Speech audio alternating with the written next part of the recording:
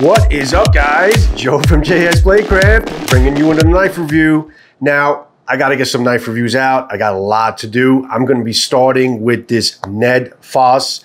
Just want to let you guys know this video and all of its details was shot entirely with the Galaxy S23 Ultra. Let me know what you think. Now, I've been freaking, my dyslexia has been kicking in like crazy when I'm trying to say the name of this company. I keep on saying Nedfoss. I keep on thinking floss, whatever. It's Nedfoss, okay? Nedfoss is the company that this knife is coming from. Rory, which is pretty cool dude, he reached out to me. He had asked me, like I said in another video, would you want to review some of our products? And I'm like, yeah, okay. So this is the first of the knives that he had sent me. I'm going to try to take a page from Donnie's book, and I'm going to try to do a two-part review for you with some of these knife reviews. Not all of them, but some of them. See how it works out. So this way, not to make it too long of a video, having, you know, the detailed details of the knife, what I like or don't like about the contours, holding it and all that, and then also getting into demonstrations and the cutting videos. And Rory was very, very specific with me and said, oh, make sure you go outside and you do cutting video. I'm like, yeah, absolutely. I mean, there's no other way to do it. You got to see the knife work. It could look good, it could feel good, but if it doesn't work and it doesn't do what you want it to do, then what good is a good camping fixed blade survival knife going to be? This is it, guys. This is the Nedfoss. This is listed as the hunting knife with sheath, okay? It's about 10 and a half inches overall on this knife. And it's supposedly on their website. If you really look at their website, it looks like it's more for hunting, fishing, survival, bushcrafting, stuff like that. Basically a good camping knife. If you guys know my channel, you know I like quality stuff. I love having quality knives, things that basically have quality in hand. Now, that doesn't necessarily have to mean high price. You can still have quality without having the high price. Obviously, you do get what you pay for in life. So when you do spend a lot of money or a lot, you know, you bring up the dollar signs on some of these fixed blades, you do get really good quality stuff, good quality super steels, edge retention, yada, yada, yada. But if you're a casual camper, or if you just basically even a very frequent, you frequent camping a lot and you go through a lot of knives and you don't want to go through expensive knives, this might be an option for you. I mean, $29.99, guys.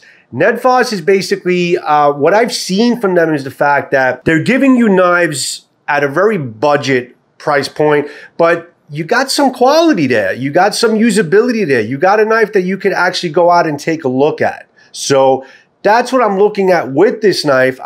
I've seen it on other Nedfoss designs. I haven't seen it specifically on this one. So we'll go through all the details now, and then we'll go into the cutting video. So we start here, guys, and you have the leather sheath. And now, I don't know if you do the smell test, it doesn't really smell like leather or very good quality leather. So it might be like a pleather type of material. The stitching is good though. It's a little flimsy, but it does the job. It holds it in place. There's no problem. You can definitely squeeze on in. It's like a soft type of material, leather or pleather or whatever you want to call it. But it does the job, and the stitching is pretty good, and the sides with the harder part of the leather holds the knife in place. So it does what it's supposed to do at $29.99. I'm going to be saying that shit a lot. Sorry. If you don't keep this buttoned up, this kind of the dangler here, the belt dangler kind of just moves out of place, and it doesn't really stay very tight here. So you make sure that when you have this on there, you have this bolted in, or this thing could kind of really slip out. And if you look at it, guys, it's kind of like a flimsy sheath. But again, you can't expect, you know, crazy craftsmanship at that price point when you're looking at the sheath that comes with the knife, okay?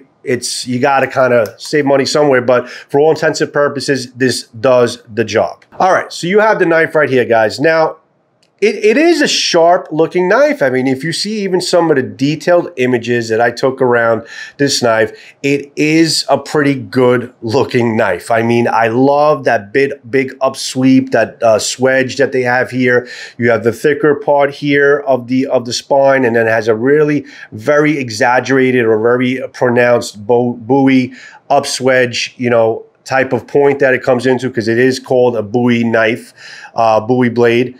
It has a really big ricasso here that basically, falls so you can kind of get your hand on it. Now, there's just, again, I like the blade. I like the blade grinds and all that. It looks good. I love the look of all this. The handle is pretty good. It's like a black wood, I think, handle. The recessed pins are pretty good. I can feel it a little bit, but nothing at all that would be discomfort. You have the, it's obviously full tang all the way around, which is always a big plus. You got the pommel here, stainless steel, and then you got the stainless steel guard. Now, what throws me off a little bit on this, guys, is the fact that not down here, okay, because this is fine. I mean, I can live with that, having that piece right there to guard, and it keeps your hand in place.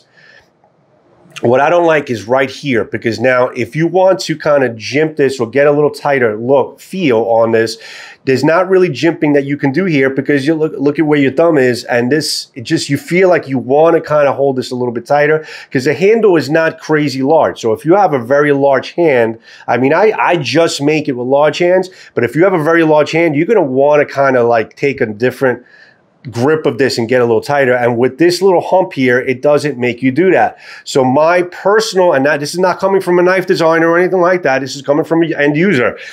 To be comfortable, I feel like they either needed to shave that off and make this completely smooth, so you can utilize the finger jimping or have some jimping here, so you can really get a better grip on this knife, which is a really nice blade. It's a really good looking, good size blade. Feeling like you want to take a better grip here, this needed to be either shaved down or maybe angled in a way, angled so it goes into the ricasso a little bit, so you have more of this up here, and you still can have the guard with the uplift, but have it over here, because this is all wasted space anyway, because you can't really use any part of this knife right here.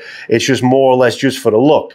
So since you have that wasted space, maybe bring the guard a little bit higher, or shave it down, have some finger jimping here, so you can really get a nice grip of the knife. Now, this finger choil here, I guess it's a finger choil, but I feel like it's a finger choil for maybe like a 2-year-old, because I have to kind of really wedge my finger in there. So it's not really a very usable finger choil if you have, any type of man-size hands. It kind of just, and look at that blade, guys. It's a nice looking blade. I really do like look at this blade, the blade grind and all that. It's really a handsome looking blade with that upswip with the Bowie. But yeah, this is just all of this here. They needed to change. If they're going to put a finger choil here, they needed to start here and have more space so your finger can physically fit in here.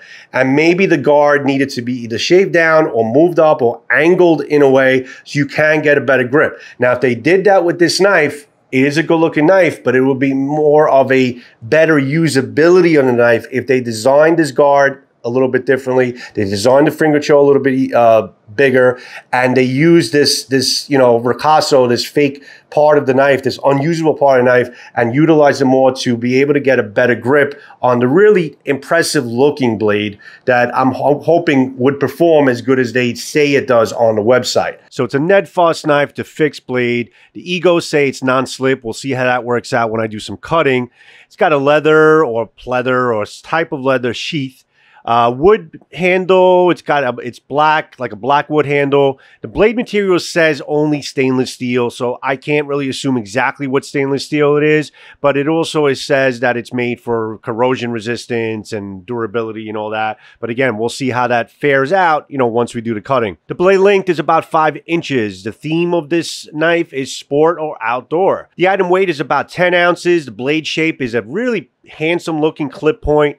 The blade edge is convex. The overall length of the whole knife is 10.5 inches. And the item number or the item field is called Tiger. It's a Tiger Bowie. Full tang, pretty good looking, nice looking fit and finish for the most part.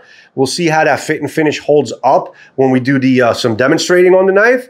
But it is a pretty good looking knife. And again, guys, for about 30 bucks, if this thing, as good as it looks right now, if this thing can perform normal wood tests, batoning, and I won't go easy on it. I'm going to do some heavy batoning on it, heavy cutting on the wood, skinning, some bark skinning, whatever. I'm going to see what I could throw at it to see how this holds up. You know, heavy downward throws, see if anything wiggles or starts rattling or anything like that. If this knife holds up for about 30 bucks, looking at the way it does, even with the little drawbacks of the little discomfort here and there, it's still, you can get it done. You can get it done. And again, you can't complain for the price point. It's still a pretty good knife if it holds up on the test. So that'll be part 2, guys, is going to be the testing of this knife. Look out for part 2, a Nedfoss Bowie. I think that's what I'm going to be calling it. And we'll see how this holds up. And then I will give you an overall to see, hey, you got a great freaking deal for 29 bucks, or you got